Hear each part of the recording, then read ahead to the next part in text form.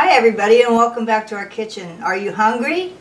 I've got a little treat for you here to use your leftover corned beef that you have for your St. Patty's Day dinner. And it's going to be low carb because I'm putting cauliflower in it and then some other vegetables.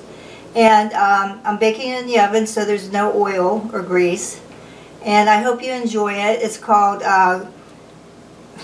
low carb corned beef patties, gluten-free. Okay, we're going to make patties out of our leftover corned beef from St. Patty's Day, which was like day before yesterday. And I still have rice cauliflower from the ham patties I did. I'll link that recipe at the end of this video.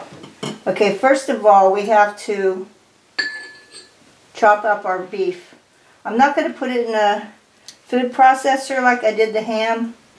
I'm just going to try to finely chop the corned beef. I don't want to obliterate it, is what I don't want to do. And I'm doing it with all the cabbage and onions that were in here.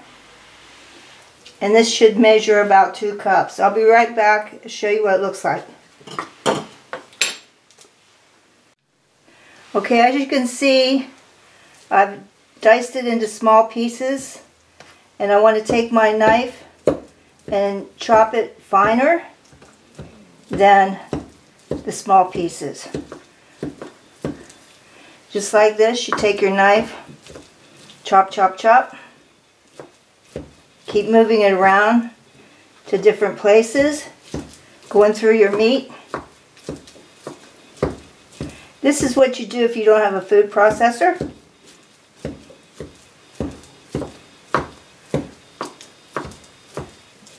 Okay, now let me get my bowl.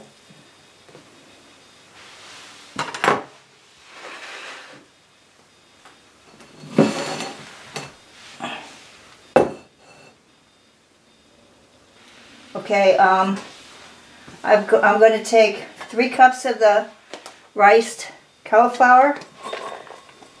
Let me sit this down.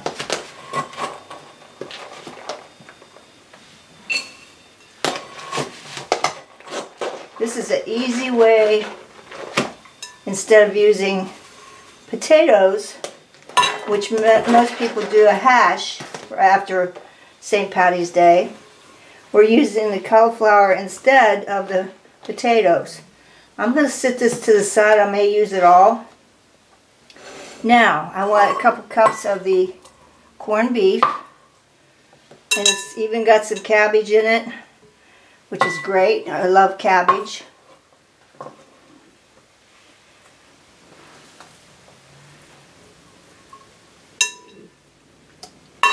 I'm just going to use all I have here again, like I did in the ham. It's not going to hurt anything.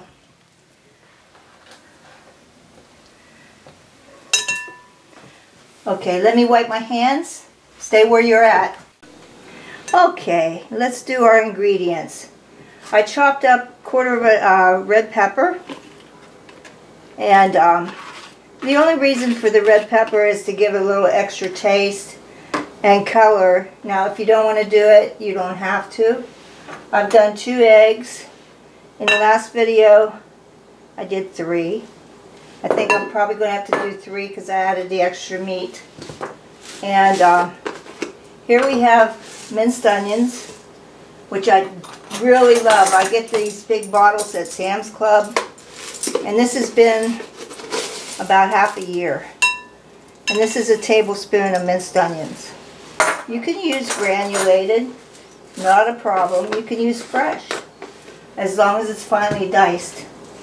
Now I have the, of course, nutritional yeast that adds a cheesy flavor. It also helps bind these together.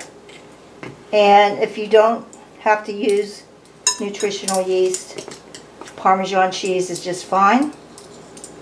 Probably about 1/4 cup in this case. I'm just only using 2 tablespoons of the nutritional yeast. And this time I'm going to add some pickle relish. If you're keto, you need to go sugar-free. And then I have a tablespoon of the ranch dressing mix that I made. If you don't have that, you can just use dill. And a teaspoon of garlic powder, a teaspoon of onion powder, and a teaspoon of black pepper. Okay, I'm going to start stirring this up. Like I said, I probably have to go to the third egg.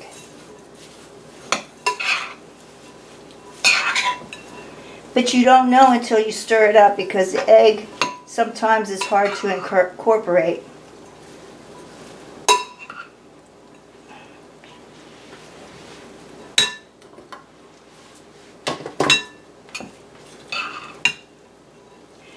See how I'm folding it over, down and over, and I'm going to have to use that third egg.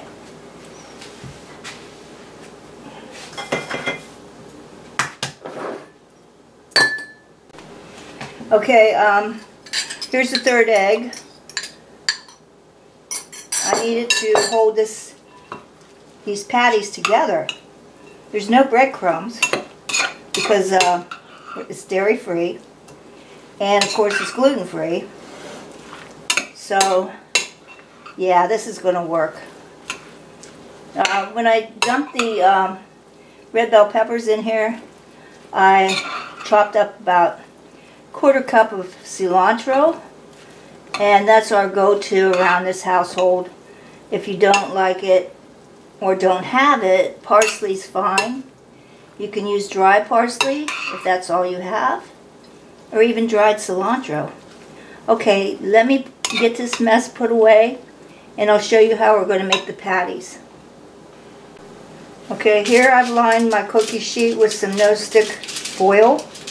It's like my favorite. You can reuse it if you need to.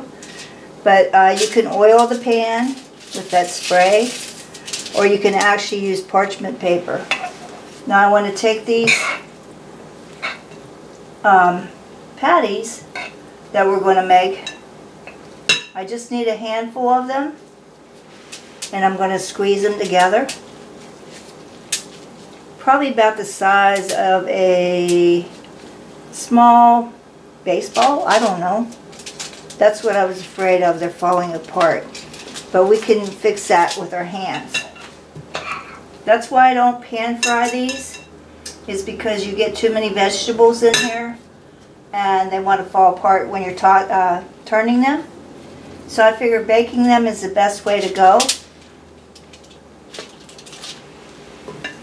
And it turned out perfect when I did the ham. So I'm basically doing the same recipe here. The only thing different is I put jalapenos in my last recipe. And darn, really is falling apart.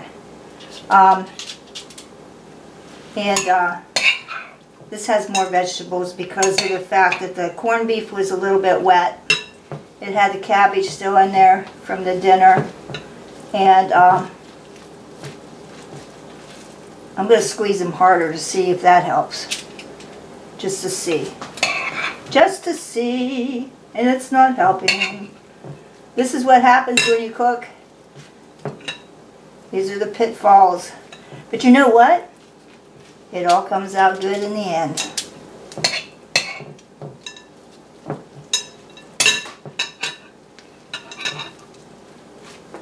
Woo, I'm throwing things all over the place, people.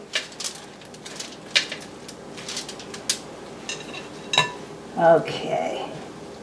I don't want to waste this. I'm just going to put it with this guy.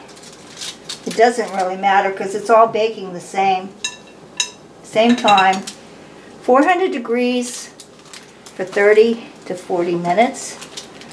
And what I'm going to do is I'm going to kind of shape these. I know they're falling apart, but it doesn't have to be a disaster. It can be fixed. Just be patient. Use your hands. Your hands are the best thing God gave you. Comes in handy when you're cooking because sometimes a spatula or a spoon just does not work. So I'm going to flatten these out a little bit more than I did the ham. But you see how they're coming together? Okay, I'm going to put these in the oven for 30 minutes, check on them, and if they're not done yet, I'm going to go to 40 minutes. I'll be right back. Okay, this is what they look like coming out of the oven. They don't look so bad as far as falling apart. I'm going to take one off of here, and as you can see, it's not going to crumble. I think baking is the way to go. Now,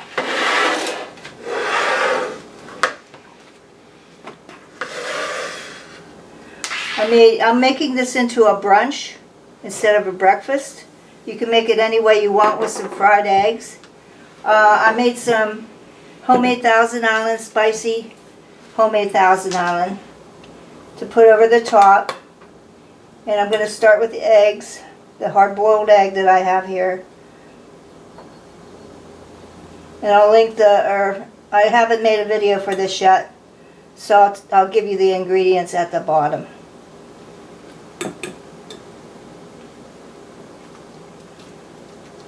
Just get it all nice and cozy over there.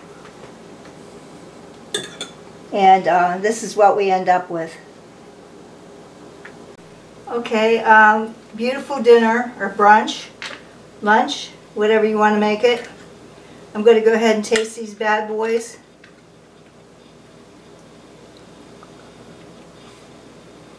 Whoops.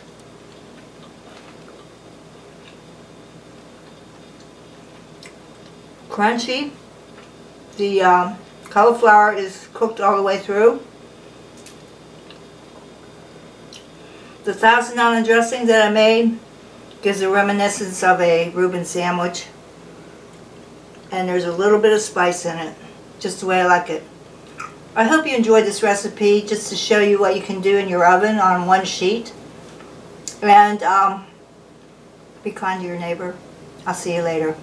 Bye.